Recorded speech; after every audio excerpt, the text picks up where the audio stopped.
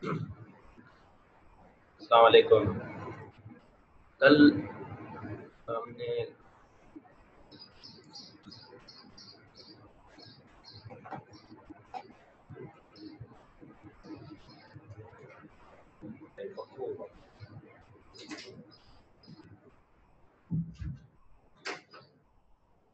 कहाँ तक किया था, कुछ याद है?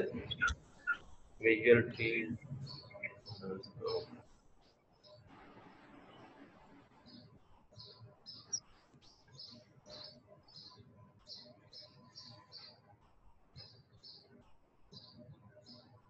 आपको आवाज आ रही है मेरी?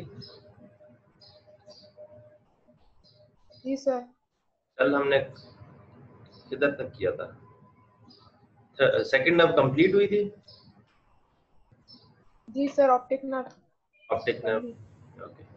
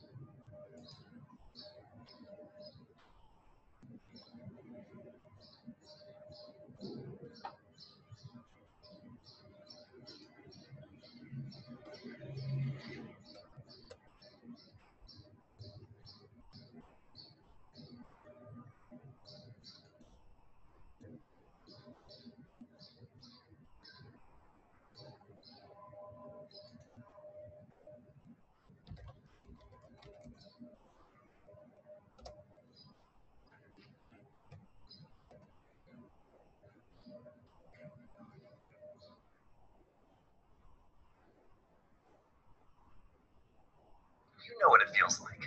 You've been studying hard in med school, but it's your classmate who keeps getting high score. Your right eye. And you close your left. What color is the hat pin?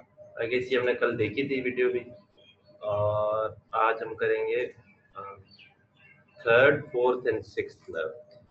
The third, fourth, and sixth nerve basically function in movement of eye muscles.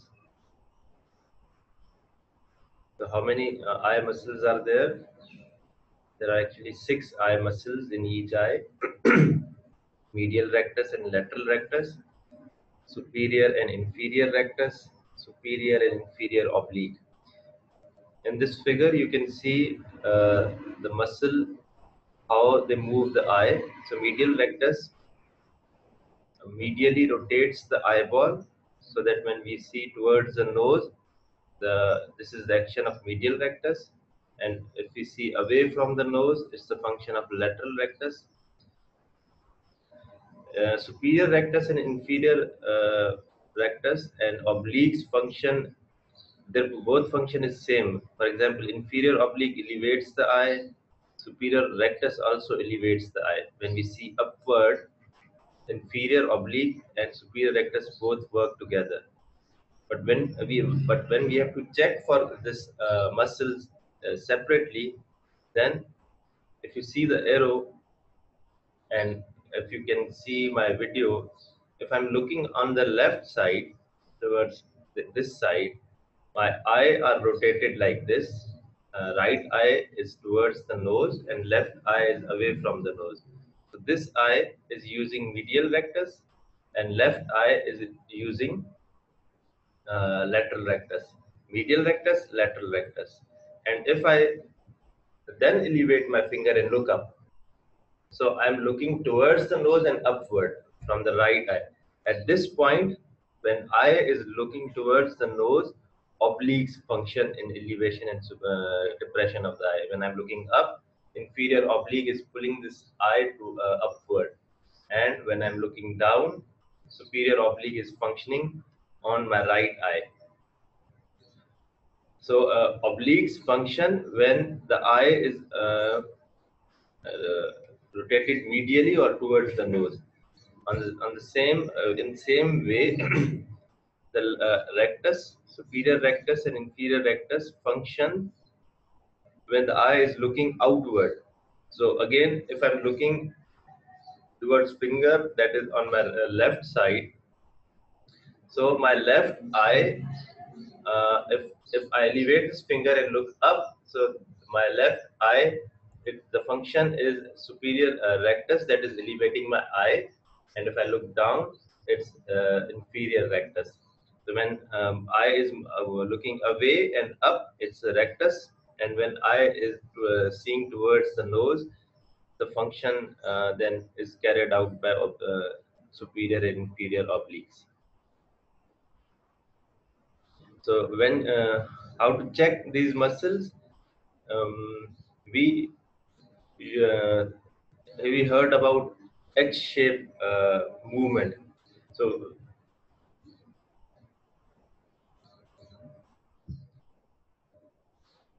we ask the patient to sit comfortably, and then he has to follow the finger the exam of the examiner.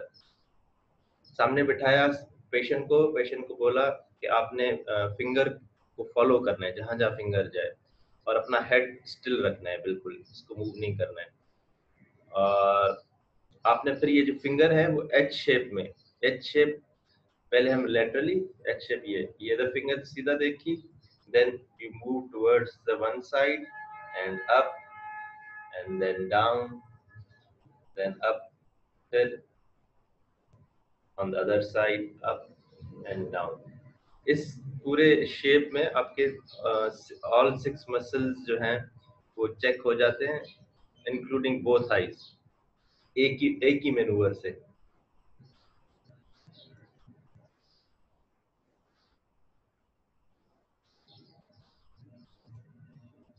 Red. Test for color desaturation. A rough map of the patient's blind spot about color desaturation. Next, we examine the eye movements. अभी आपको video share हो रही है? Can you see this video? Yes, sir. Okay. So अब इसमें they will show how to check extraocular muscle movement. At least 50 centimeters away from the patient. Please keep your head still and look at my finger.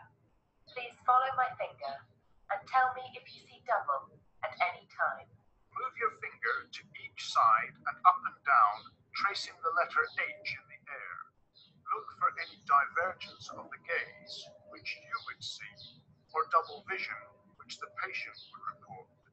You may also detect abnormal patterns of movement, such as nystagmus.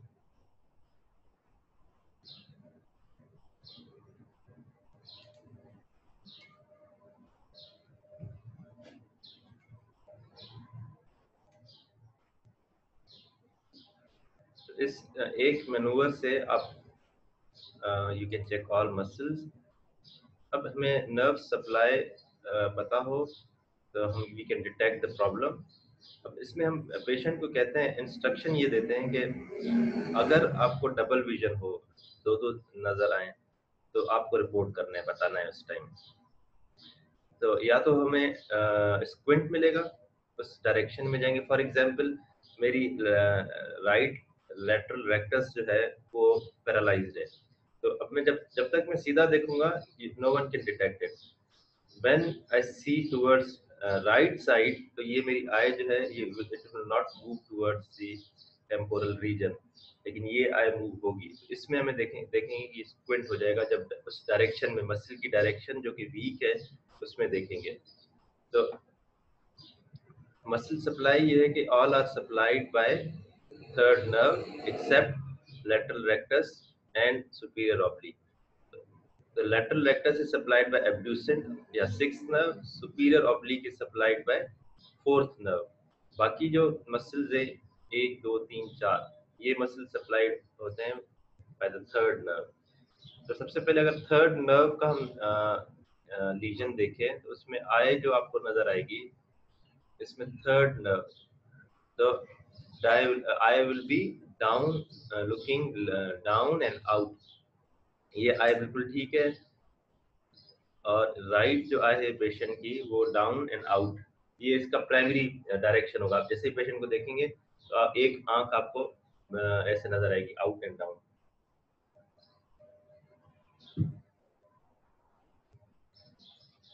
फिर जब आप patient को बोलेंगे कि आप left की तरफ देखें, तो ये आई तो मूव करेगी लेफ्ट, ये आई मूव नहीं करेगी, ये वहीं पर स्टक होगी, क्योंकि इनका मीडियल रेक्टस पैरालाइज्ड है, इसलिए ये मीडियली रोटेट नहीं करेगी आई। तो ये थर्ड नर्व, क्योंकि बहुत सारे मसल्स इन्वॉल्व होते हैं, इनको इसको पिक करना इजी होता है। जैसे आप पेशेंट देखेंगे आपको आइडिया हो जाएगा। इसके साथ आप देखेंगे कि प्यूपिल भी डायलेटेड होंगे, इसमें इनका प्यूपिल राइट आई में डायलेटेड है, क्योंकि third nerve also supplies motor function of pupil. Then when there is right fourth nerve palsy, तो जब आप पेशेंट प्राइमरी पोजीशन पे होगा, प्राइमरी पोजीशन ये रिलैक्स होगा, आपको देख रहा होगा, तो आपको इतना कुछ नजर नहीं आएगा, स्क्विंट वगैरह नजर नहीं आएगा। लेकिन जब आप पेशेंट को बोलेंगे कि राइट लेफ्ट तरफ देखें, तो right I elevates more as it moves medially, double vision further apart. तो अगर फोर्थ नर्व पैल्सी है, तो फोर्थ नर्व सप्लाई करती है, आप इस फिगर को दोबारा देखें, फोर्थ नर्व सप्लाई करती है सुपीरियर ऑब्लिक को, और इसका फंक्शन है आई को डिप्रेस करना। तो अगर इसका फंक्शन इम्पेयर्ड हो जाता है, तो इसका ऑब्वियसली जो इसके ऑपोजिट जो है मसल, उसका फंक्शन इंक्रीज हो जाता है, तो ये आई एलिवेट हो जाती है। जब ये नोज की तरफ पेशेंट देखेगा, तो जैसे इनकी आई एलिवेट हो रही है, जैसे आई जो है वो एलिवेट हो जाएगी, ये इस फिगर में। इसमें फिर आप जब इस डायरेक्शन में देखेगा पेशेंट, तभी जो है आपको स्क्विंट नजर आएगा, अदरवाइज आपको स्क्विंट इतना क्लियर नजर नहीं आता है। Again when there is sixth nerve palsy, उसमें अगर पेशेंट सीधा देख रहा है, दैट इज प्राइमरी पोजीशन, तो मीडियली रोटेट होती है, या फिर नॉर्मल भी नजर आती है आपको, क्योंकि अगेन ये अगर लेटरल रेक्टस काम नहीं कर रहा है, it's not functioning, then medial rectus will over act. तो इसका जो एंटागोनिस्ट मसल है वो इम्पेयर्ड है, तो इसकी पावर इंक्रीज हो जाती है। और अगर ये पेशेंट जो है को बोलेंगे कि राइट की तरफ देखें, तो ये आई देखें, ये पोजीशन हो जाएगी, एक आई मूव करेगी जो कि नॉर्मल है, जो राइट आई है पेशेंट की, वो इधर ही स्टक होगी। लेकिन अगर अपोजिट साइड कहेंगे, लेफ्ट साइड देखें, तो दोनों मूव करेंगी। तो this is sixth nerve palsy. The third, fourth, and sixth nerve.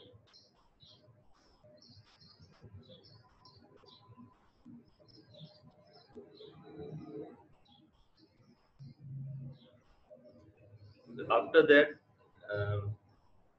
it's trigeminal nerve. Trigeminal nerve is mainly sensory nerve. There are few motor functions and few reflexes. Basically, a whole sensory supply of face is given by this trigeminal nerve. It's divided into three parts. These are ophthalmic, number one. You can see its division. It starts from this eyebrow up to vertex of the head. This is supplied. This is the ophthalmic division of trigeminal nerve. Then there is maxillary nerve, and then it's mandibular nerve. So these are three nerves, are branches of trigeminal nerve. How do we check? So there are two parts of this sensory examination. First is pain, which is done by pin, and then soft touch.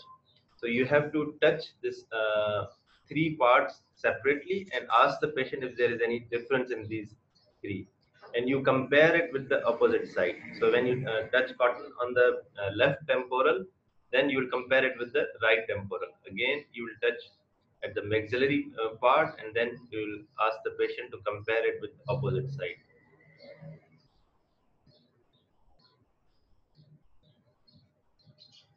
So the second part is motor examination. Trigeminal nerve supplies masseter muscle and temporalis muscle. These are muscles of mastication. Usually they cause closing of the jaw. So we ask the patient to clench the teeth, and we just palpate the bulk of the two muscles. These masseter muscles, we ask the patient to clench, and we see if the bulk is equal on both sides.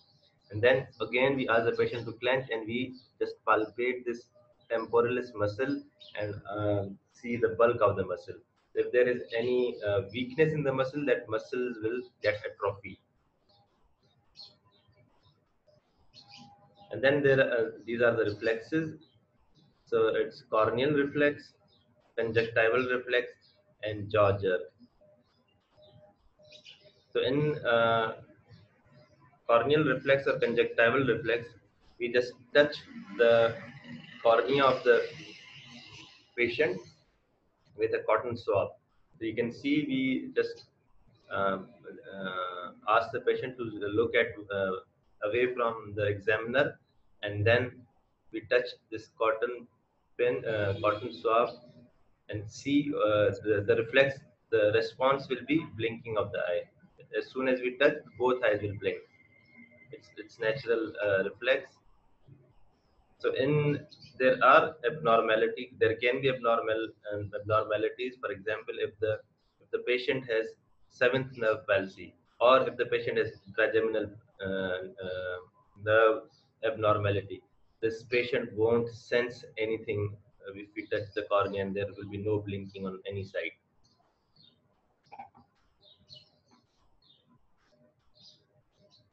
After that, we check the jaw jerk. Jaw jerk, we just put the finger and ask the patient to relax the jaw, and we just tap it.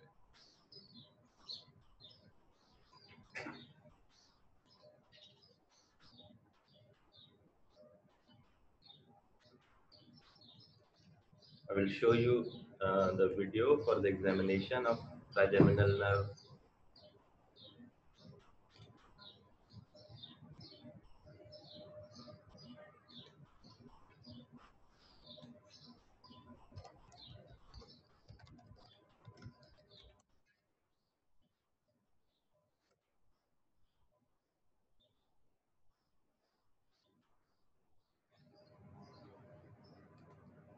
So these all videos are Good available grammar over the and spelling YouTube. are important, but You if can you see want to them, write practice essays them that inspire, anytime messages you want. that forge brighter connections, and emails that get the job done.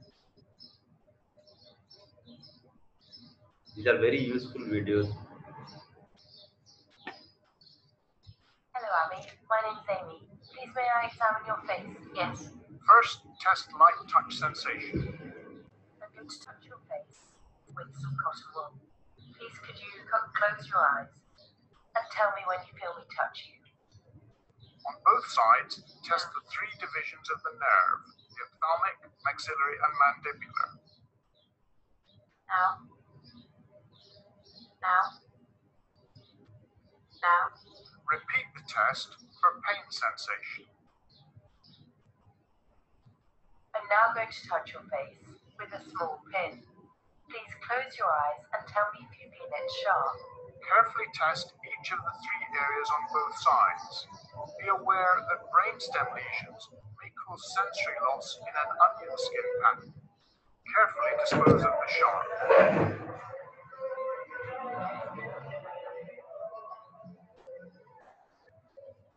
Use an orange stick to test touch on the anterior two-thirds of the tongue. I'm going to touch your tongue with this. Please close your eyes and stick out your tongue. Mouse. Thank you. Do you feel it the same on both sides? Yes. You can also ask the patient to indicate with a hand when they feel you touching them. Assess the motor function now. Look for wasting in the muscles of mastication. Please clench your teeth. Feel the bulk and contraction in the masseters. Please open your mouth against my hand. Carefully provide resistance to mouth opening, testing the pterygoid muscles. Next, test the corneal reflex.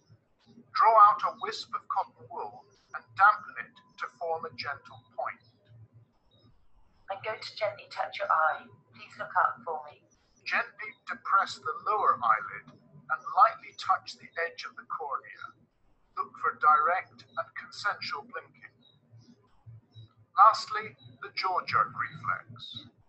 I'm gently going to tap your chin. Ask the patient to let their mouth hang loosely open. Place your forefinger across the midline between the lower lip and chin. Look for reflex closing of the jaw. An absent or minimal response is normal. Thank you. What?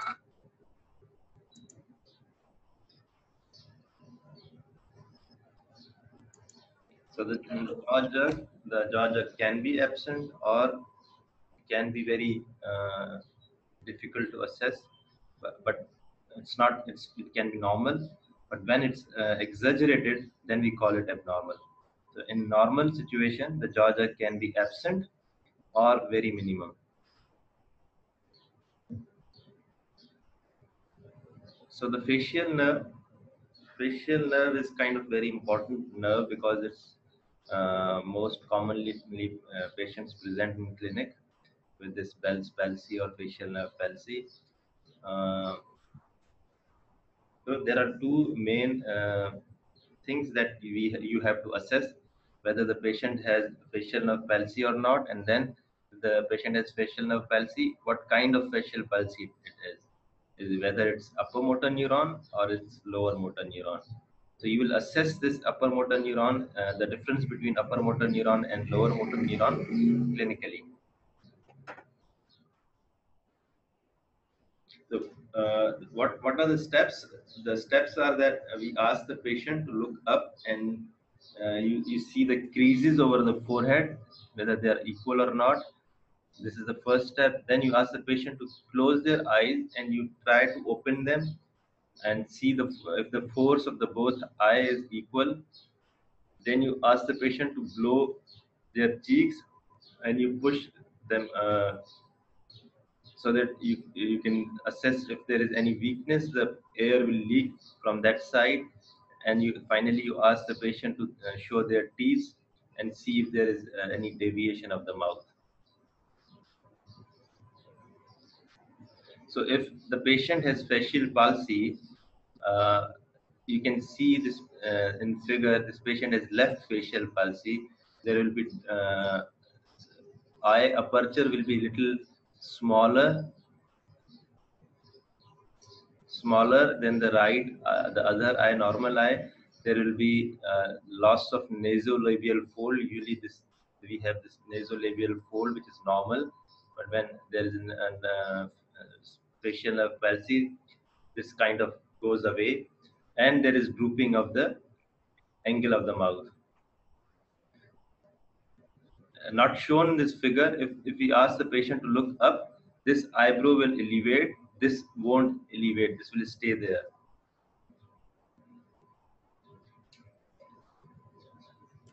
So let's see video of the examination.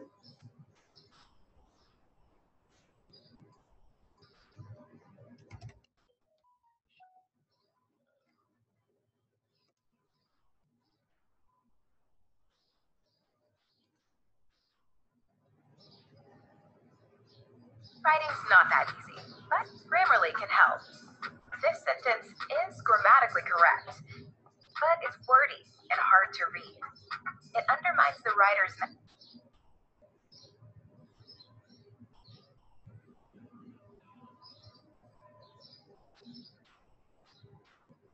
Hello, my name's Ben. Mind if I examine you? No. Just look straight ahead for me. Inspect the whole face for asymmetry, including differences in blinking or eye closure. Keeping your head still. You look up towards the ceiling and raise your eyebrows. Look for wrinkling of the forehead.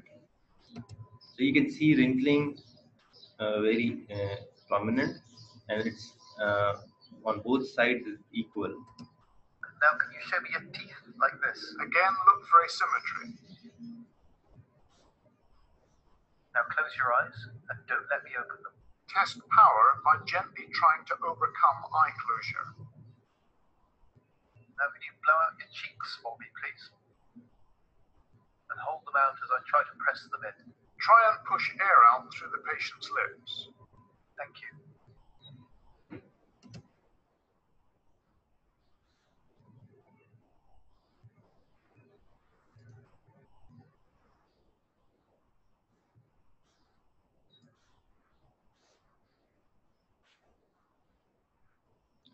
So, for a differentiation between upper motor neuron lesion and lower motor neuron lesion, uh, you have you will have to understand this figure a little bit. Um, this is cortex, this is brainstem, and this is the facial nerve on both sides. So, the brainstem or a nucleus of cranial seventh cranial nerve gets supplies from both cortexes, from the right and the left. It's a little difficult to make you understand in this figure, but I will try. So if the lesion is upper motor neuron, that means if the lesion is here in the cortex, the involvement will be only lower part of the face. So the patient will have angle deviation, that mouth will deviate towards one side. So if this patient has left, or if I have left facial palsy, so my mouth will deviate towards the right side. But when I close my eye, I have full force. I have no asymmetry in the wrinkling. So only lower part of the face will be involved. In upper motor neuron lesions, only lower part of the face will involve. In lower motor neuron lesions, whole of the face will involve. So there will be no creases on the forehead. There will be difficulty closing the eye. There will be difficulty raising the eyebrow, and again there will be a deviation of angle of mouth. But on contrary, if there is only upper motor neuron lesion, the wrinkling will be intact, the eye closure will be intact. Only you will observe that there will be deviation of angle of mouth.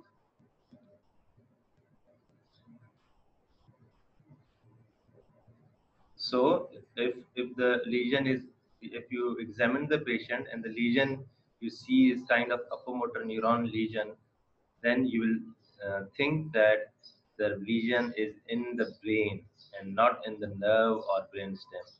But if you see a patient who has complete facial paralysis on one side, that means the lesion is in the nerve. It's in the facial nerve.